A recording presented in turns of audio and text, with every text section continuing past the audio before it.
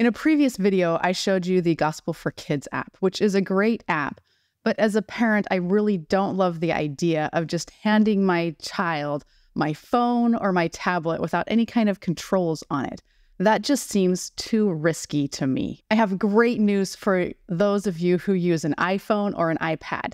Apple has a setting called guided access that you can use to lock your children into a specific app. It will make it so the only way they can get out of the app is with a password that you set. Let me go ahead and show you how guided access works.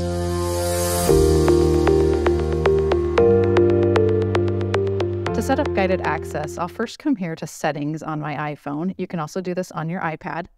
And I'm going to scroll down to accessibility. I'm going to click on accessibility, and then I will scroll down again until I get to guided access down here under general. And then I'll come up here and click this to turn on guided access.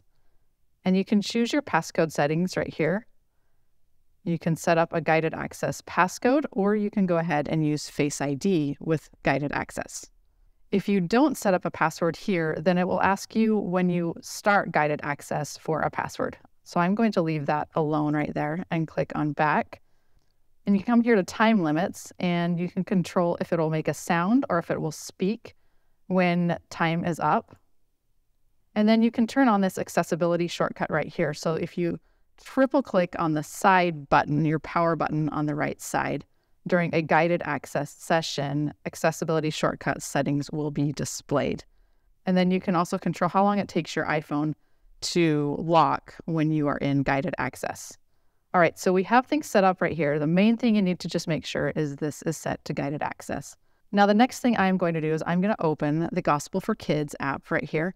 And what I'll do is over here on the right, I'll click 3 times.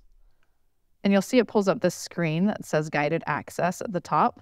And you can hit start, or you can come down here to the bottom and click on options. And you can choose the options that you want to have set during this guided access period. Whether the side button is locked. When it says volume buttons here, it means will the child have access to be able to turn the volume up and down. Under motion, you can decide if you want that available or if you want the keyboard available and if you want the touch to be available. In addition, you can click on this and set a time limit to whatever it is you would like the time limit to be. Okay, we'll go ahead and click on done here and then click on start. And this is where it's going to ask for a passcode. And you can go ahead and type in your password.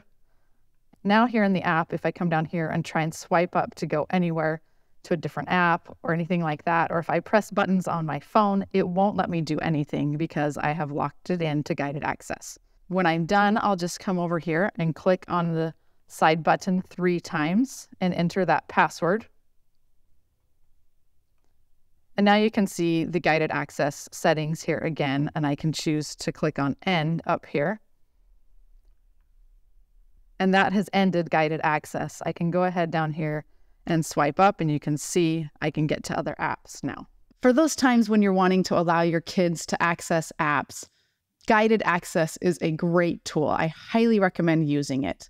Now you can open up the Gospel for Kids app, turn on guided access, and hand your kids your phone and not worry where else they're going to go on your device.